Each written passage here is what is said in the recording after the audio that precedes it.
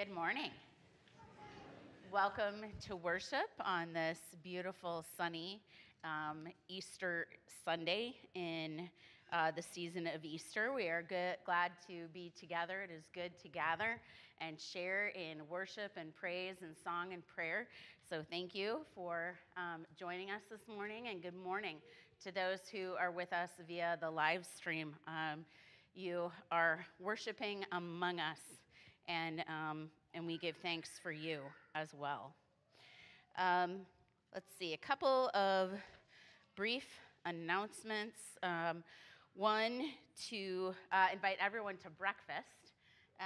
We have breakfast burritos today, so you get to build your own breakfast burrito and have time for fellowship and worship together. So please stay for our Others First Sunday breakfast. Also, thank you to the Bachs for the beautiful flowers today. Those are in honor of Tristan's birthday, so we give thanks for him and his life and energy that he brings to the world and the joy that he gives to you. Yes. Let's see, our annual meeting is May 21st, so please take notice of that. We've been having the save the date out there, but now we have official notice for the meeting.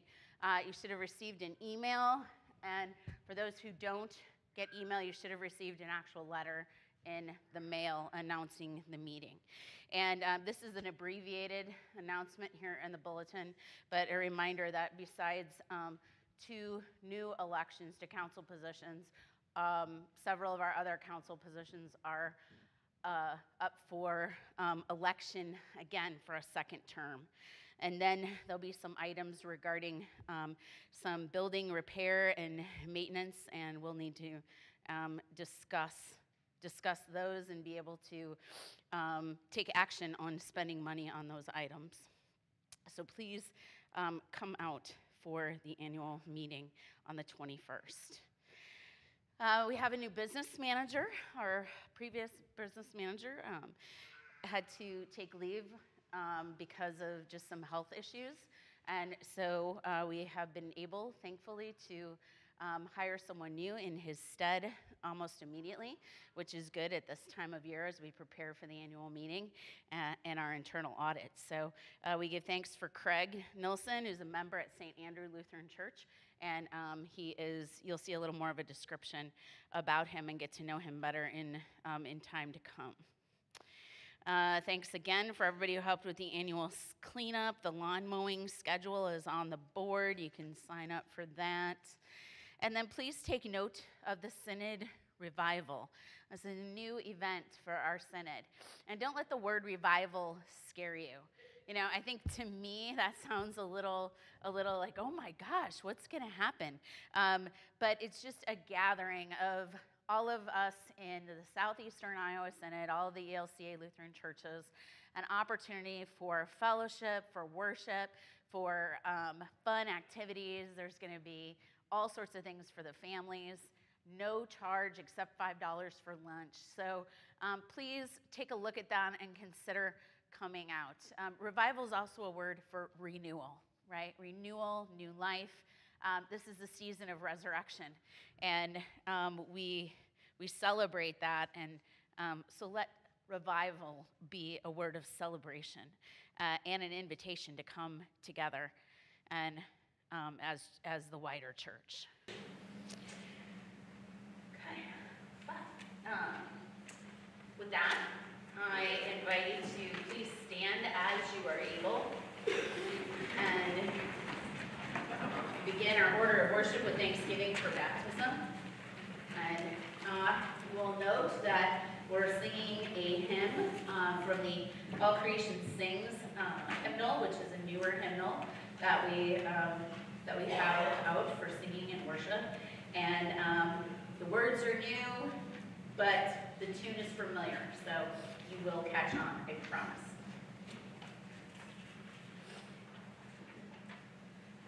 Blessed be the Holy Trinity, one God, by whose hand we are given new birth, by whose speaking we are given new life.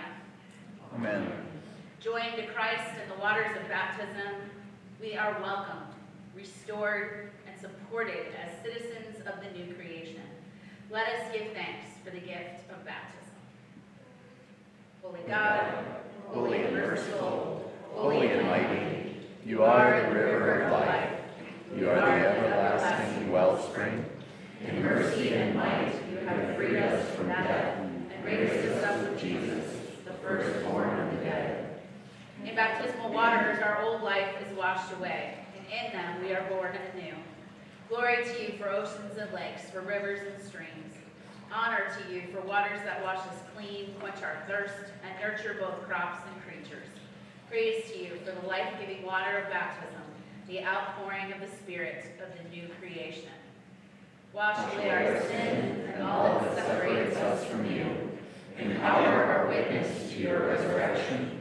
Strengthen our resolve in seeking justice for all. Satisfy the world's needs through living water. Where drought dries the earth, bring refreshment. Where despair prevails, grant hope. Where chaos reigns, bring peace. We ask this through Christ, who with you and the Holy Spirit reigns forever. Amen. Amen.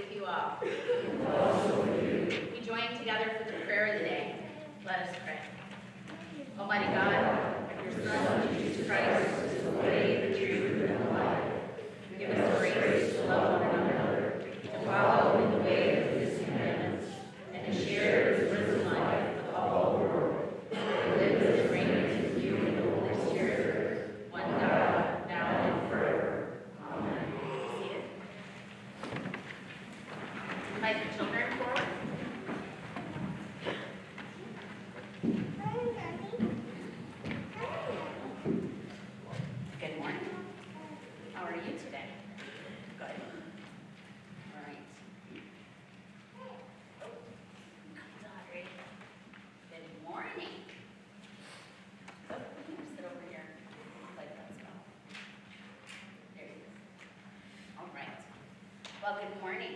It is good to see you. Thank you for being here today. Today, we're going to hear in Scripture. What's Scripture? Do you know what that is? It's the Bible. It's the Bible. You heard of the Bible? Yeah. Okay, good. Thank you. Whew. All right. Glad you've heard of the Bible. Yes. All right.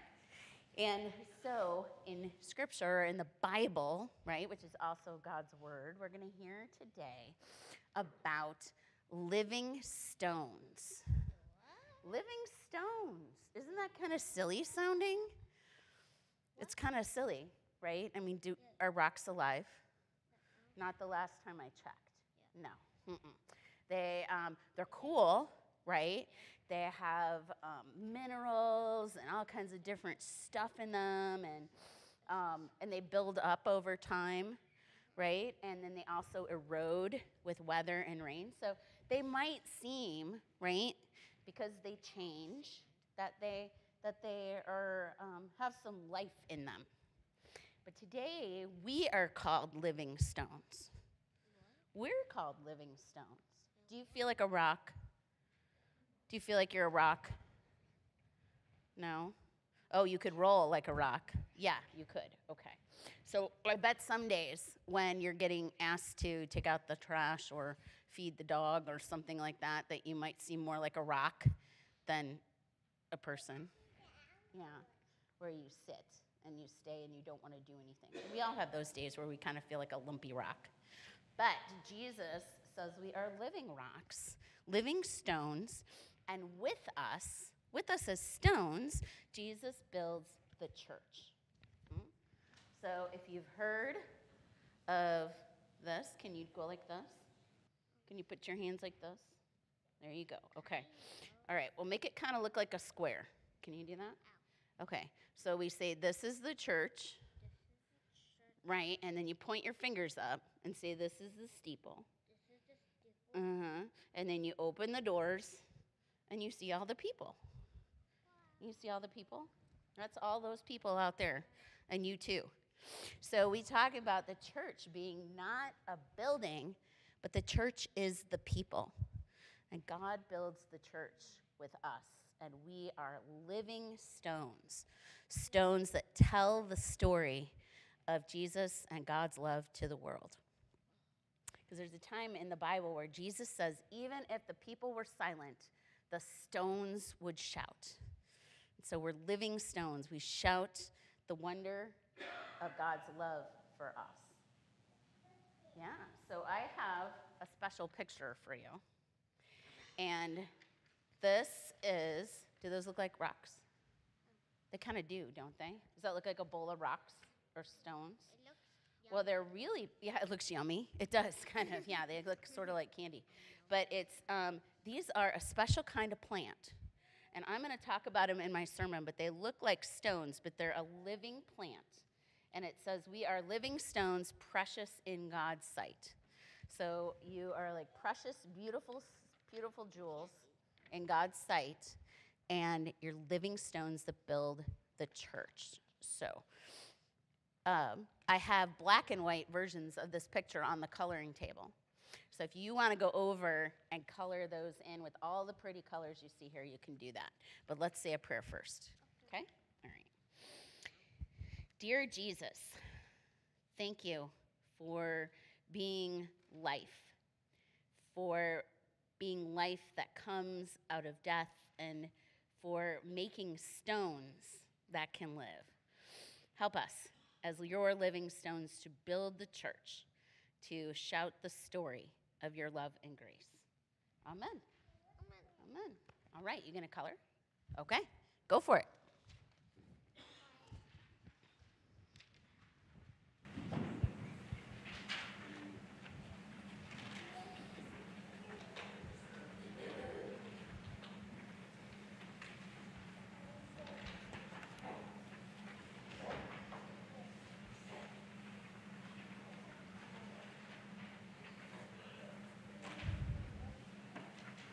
The first lesson is from the second chapter of Acts, the martyrdom of Stephen. Acts chapter 7, verses 55 through 60. Filled with the Holy Spirit, Stephen gazed into heaven, and he saw the glory of God and Jesus standing at the right hand of God. Look, he said, I see the heavens opened and the Son of Man standing at the right hand of God. But they covered their ears, and with a loud shout, all rushed together against him. Then they dragged him out of the city and began to stone him. And the witnesses laid their coats at the feet of a young man named Saul. While they were stoning Stephen, he prayed, "Lord Jesus, receive my spirit." Then he knelt down and cried out in a loud voice, "Lord, do not hold this sin against them." When he had said this, he died. This is the word of the Lord. The second lesson is from the first chapter of 1 Peter. God's people chosen to proclaim God's mighty acts. 1 Peter chapter 2, verses 2 through 10.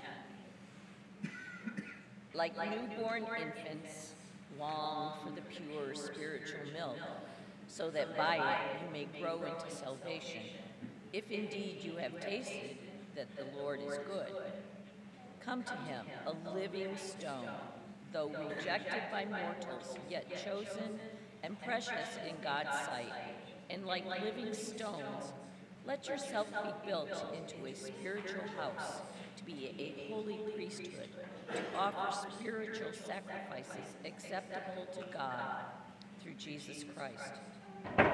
For it stands in Scripture, "See, I am laying in Zion a stone, a cornerstone chosen and precious, and whoever believes in him will not be put to shame."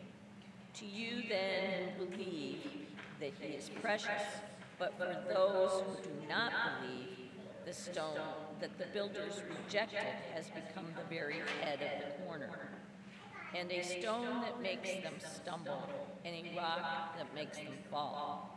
They stumble because they disobey the word, as they were destined to do.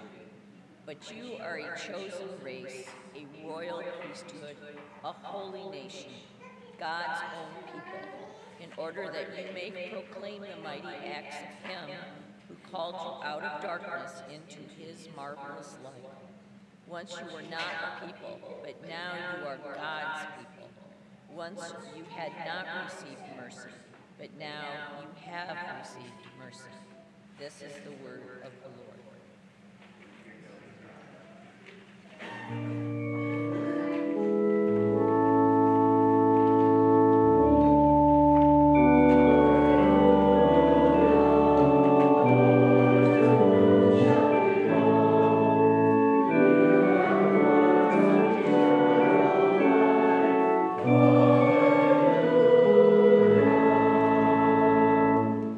The Holy Gospel according to John, the 14th chapter. Glory to you, Lord. Jesus said to the disciples, "Do not let your hearts be troubled. Believe in God, believe also in me. In my Father's house there are many dwelling places. If it were not so, would I have told you that I go to prepare a place for you? And if I go and prepare a place for you, I will come again and will take you to myself, so that where I am, there you may be also. And you know the way to the place where I am going." But Thomas said to Jesus, "Lord, we do not know where you are going. How can we know the way?" Jesus said to Thomas, "I am the way and the truth and the life. No one comes to the Father except through me. If you know me, you will know my Father also. From now on, you do know him and have seen him." Philip said to Jesus, "Lord, show us the Father, and we will be satisfied." Jesus said to him, "Have I been with you all this time, Philip, and you still do not know me? Whoever has seen me has seen the Father. How can you say, 'Show us the Father'? Do you not believe that I am in the Father, and the Father is in me?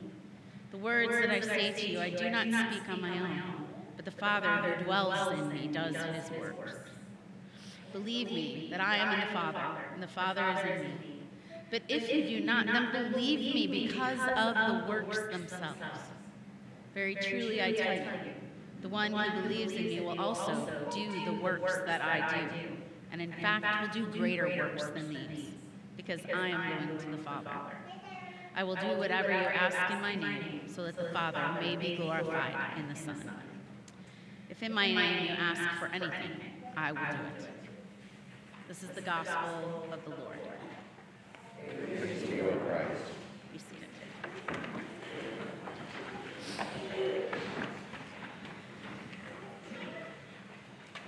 So just for fun this week, I Googled living stones.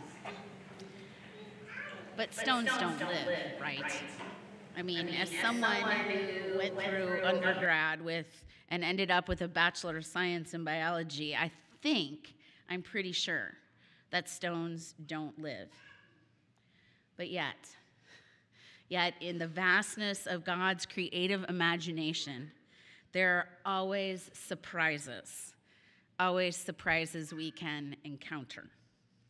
And so, believe it or not, I found 2 different kinds of what are called living stones. Now, one is a stone that seems to grow and live, and the other one is a plant that it seems or appears to be a stone, like I shared with the children a few moments ago, and you'll see a picture up on the screen. So let's start with those plants. They're called lithops, Lithops. Don't all Google them at once. They're really cool, but wait till you get home. I don't want you lost in that rabbit hole of the internet instead of listening to the sermon. So lithops, now they grow in South Africa primarily. They are found mostly in Namibia. And they survive in strong sun, high heat, and dry dirt, dry soil. And they grow very slowly. In fact, once they grow, they're about an inch only above the soil. And the seeds are very, very small. In fact, in my office, I have a little packet of them because I was hoping they were bigger. And I was hoping that I could separate them and give each one of the kids a seed. But, well, they were just too small for that. So you see how that worked out. But they grow very slowly. So from that very tiny little seed, they grow up to only about an inch above the ground. And they have a pair of leaves, which you see there with the little split in the middle.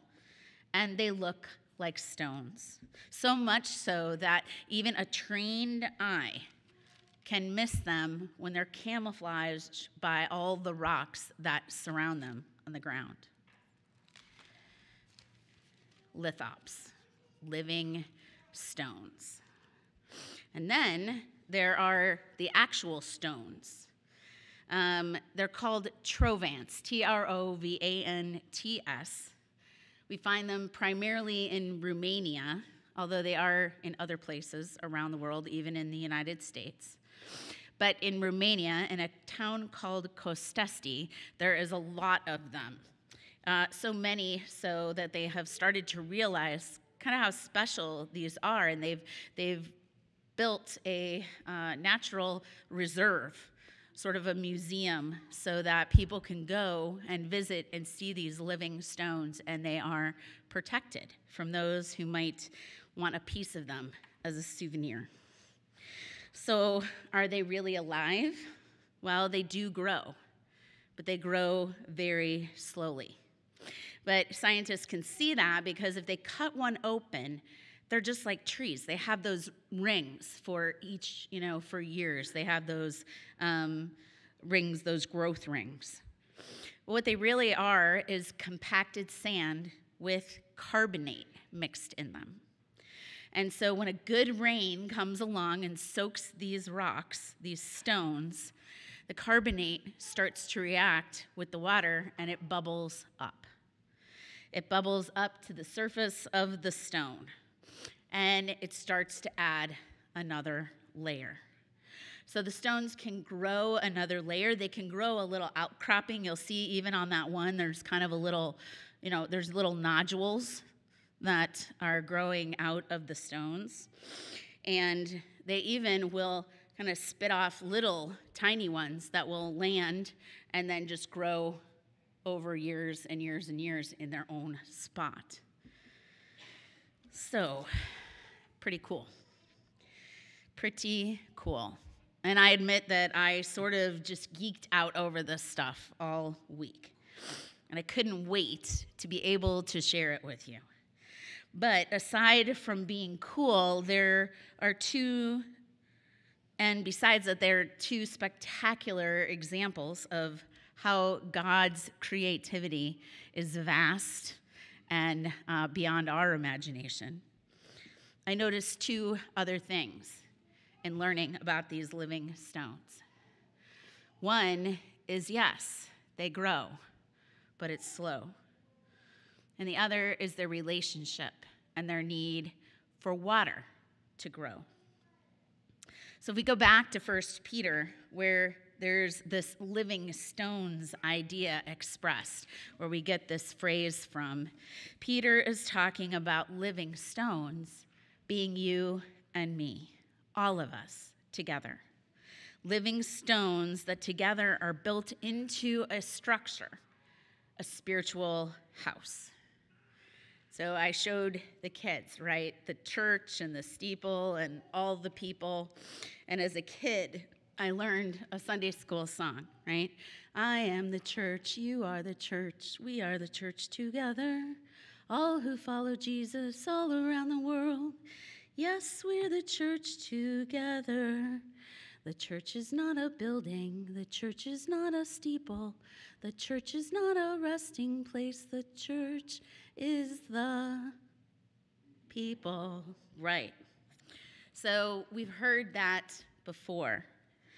And I think we sometimes fall into that trap that the church is a building and not us, not made of living stones who are the people. And our cornerstone is Christ.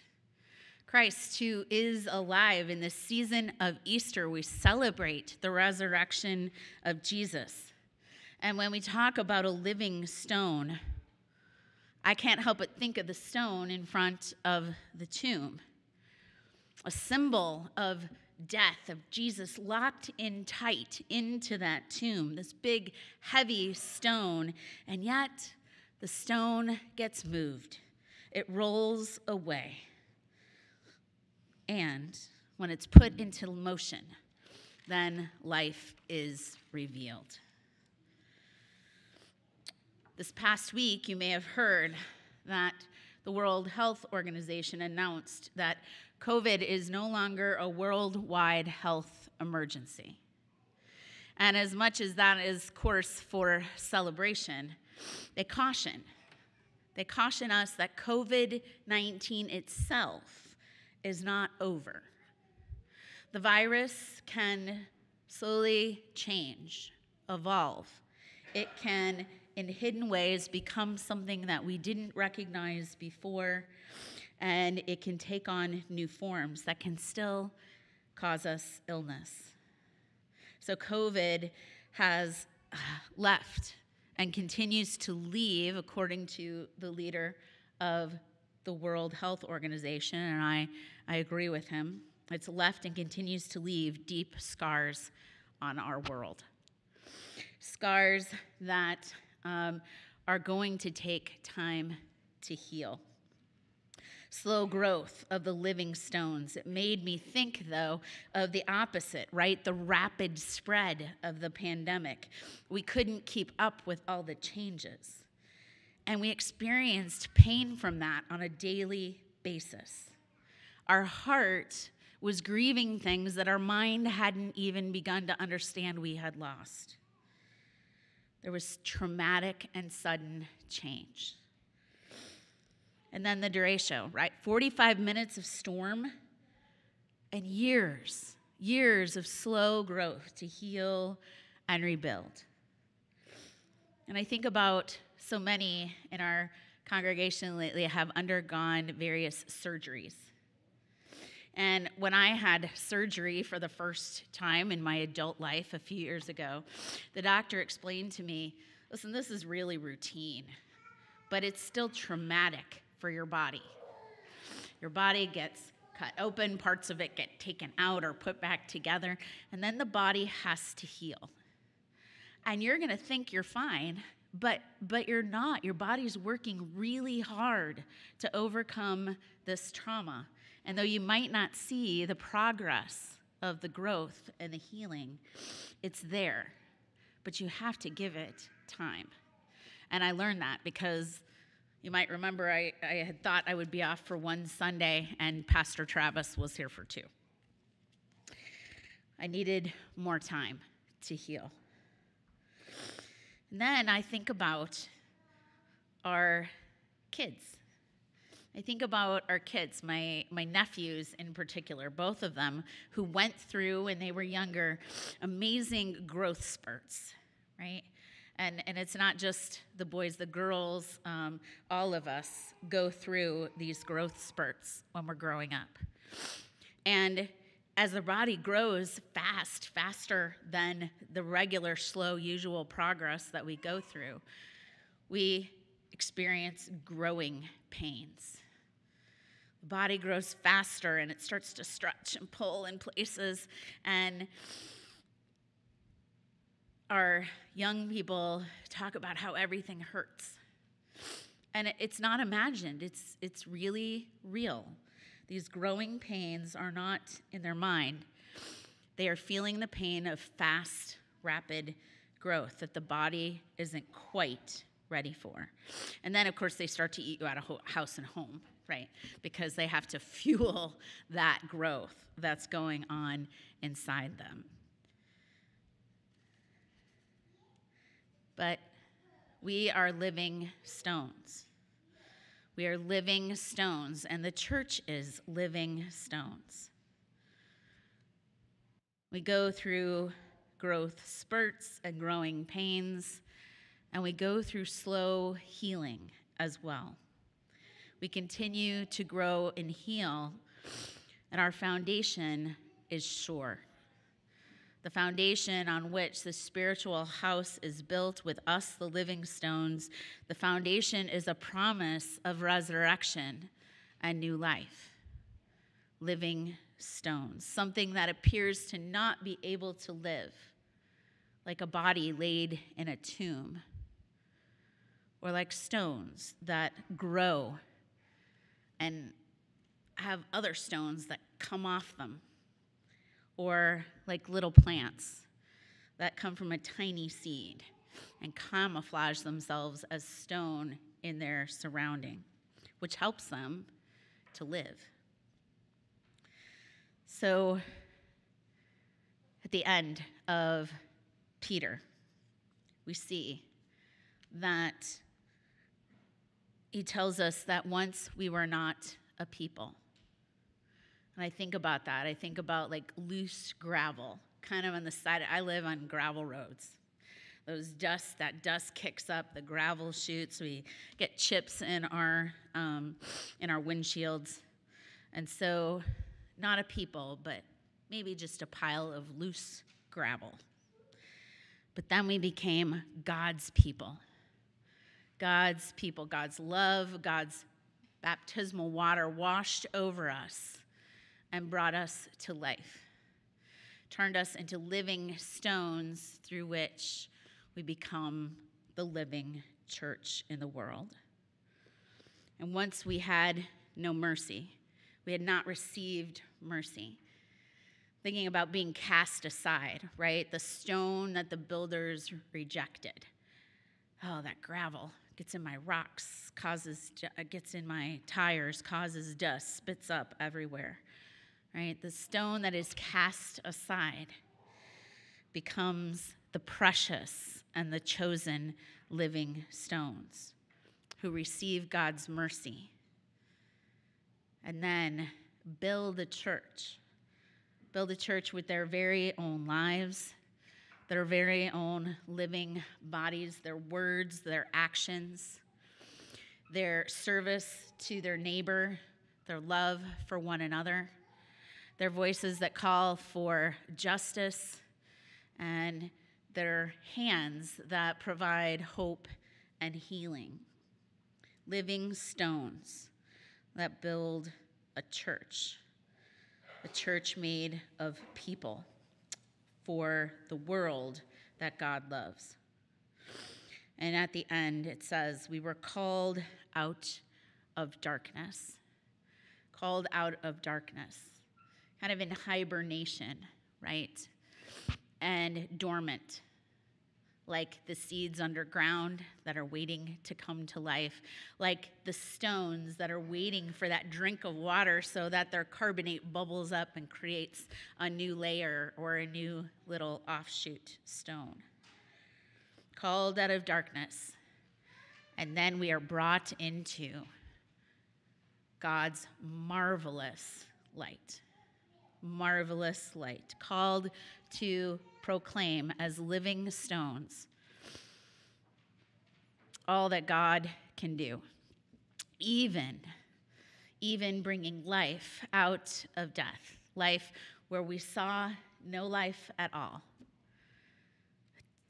A tomb that was blocked by a big stone, and then the stone is rolled away and new life emerges.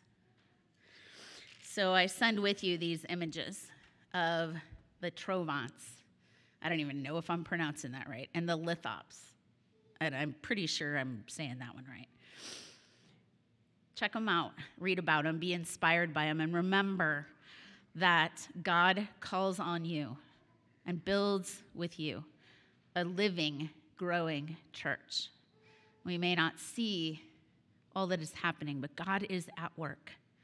God is here, sending us out to love neighbor, to love one another, and to tell Jesus' story. Amen.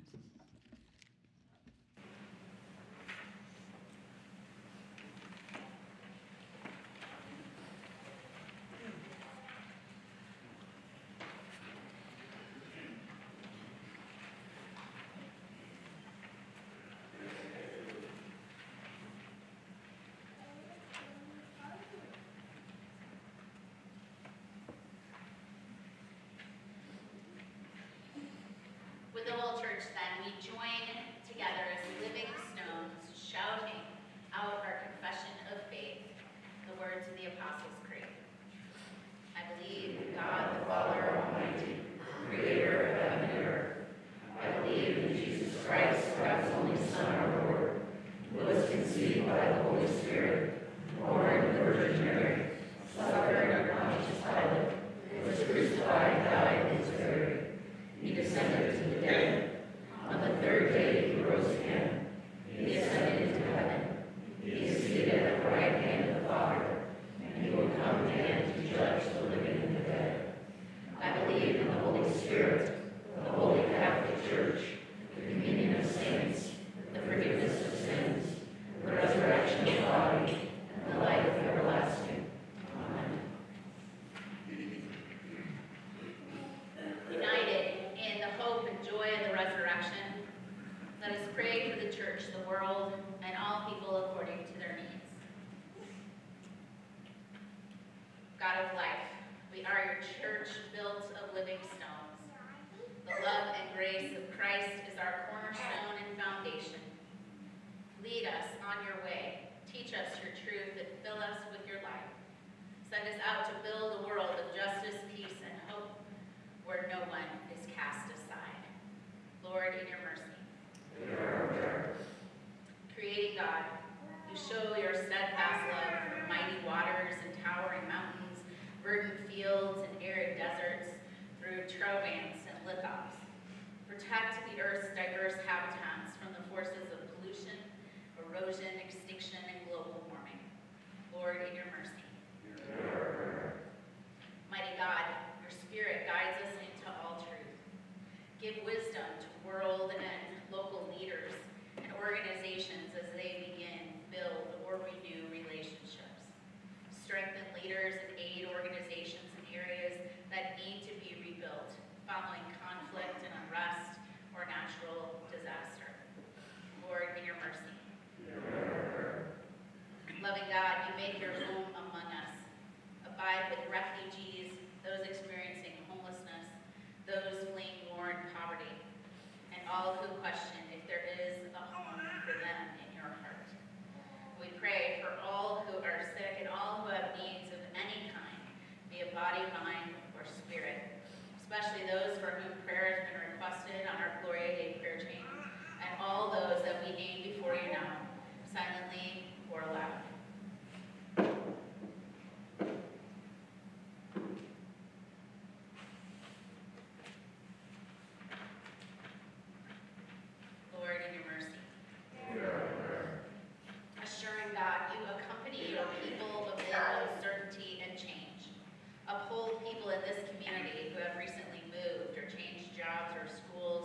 who have retired or who are going through transitions of any kind. Lead us in your ways, Lord, in your mercy. Renewing God, you gather the saints at your heavenly banquet. We give you thanks for the care shown us by those who have gone before us. Grant confidence and comfort for all who are awaiting the place you have prepared. Lord, in your mercy. Rejoicing in the victory of Christ's resurrection, we lift our prayers and we praise you, Almighty and eternal God, through our risen Lord, Jesus Christ. Amen.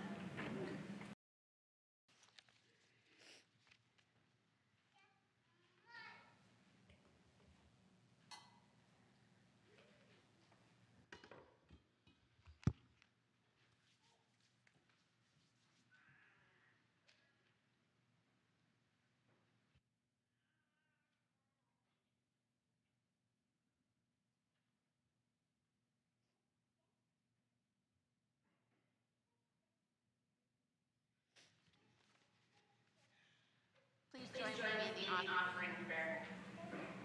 Generous God, in this meal you offer your very self. We give thanks for these gifts of the earth. In the breaking of this bread, reveal to us the risen one. In the pouring of this wine, pour us out in service to the world. Through Christ our Lord. Amen. The Lord be with you. And also with you. Lift up your hearts. Let us give thanks to the Lord our God. It is right to give our thanks and praise.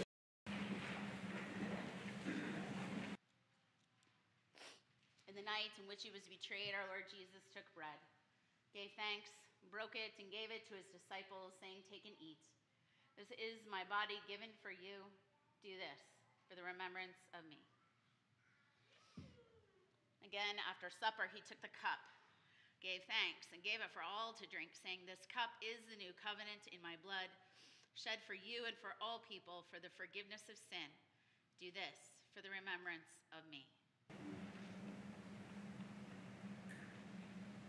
Gathered into one by the Holy Spirit, we pray together as Jesus taught us. Our Father in heaven, hallowed be your name. Your kingdom come, your will be done, on earth as in heaven. Give us today our daily bread, and forgive us our sins, as we forgive those who sin against us. Save us from the time of trial, and deliver us from evil. For the kingdom, the power, and the glory are yours, now and forever. Amen.